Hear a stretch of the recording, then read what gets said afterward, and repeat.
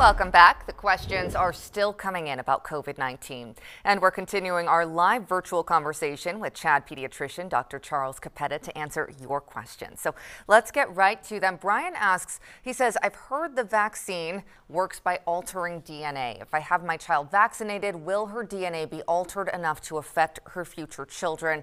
What do you say to that, doctor? Well, the vaccines are mRNA vaccines, which RNA is a basic building block of the body and cells. So what it does is the vaccines trigger the body to produce a protein against which the body fights and produces antibodies. And antibodies make up our immune system response. So in that way, anytime we get a cold, we have antibodies against that cold in the future. So it's a short-term alteration of localized cells, just primarily in the immune system. It will not affect at all reproductive issues for future kids, for anything related to that. So great question, great concern, but again, as a dad speaking, a pediatrician of 30 plus years, I would give my children, grandchildren to be, and all those in the future, the vaccine. How long should children who have had COVID-19 wait before getting the vaccine or booster once it's approved for their age group? I've been saying that once you finish your isolation period, which is a period of 10 days, then and feel okay, and as long as you don't have a fever, there's no medical reason you can't have the vaccine. So I would set up your opportunity to get that done. There's a booster blitz going on January 8th, as evidenced on WMUR. I've been reading today.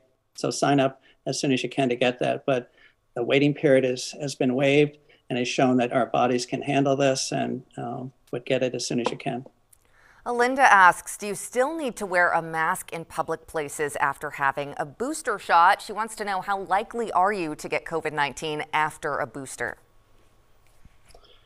Well, thank you, Linda. I've been wearing a mask since March of 2020, and will continue to do so in public places for the simple reason, out of respect for you and my fellow humans, that I don't know where my immune system is.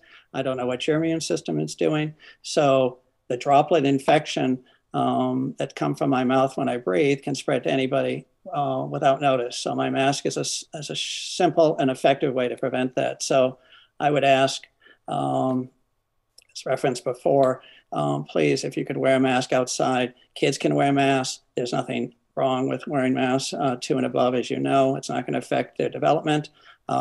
It's just protecting them. So,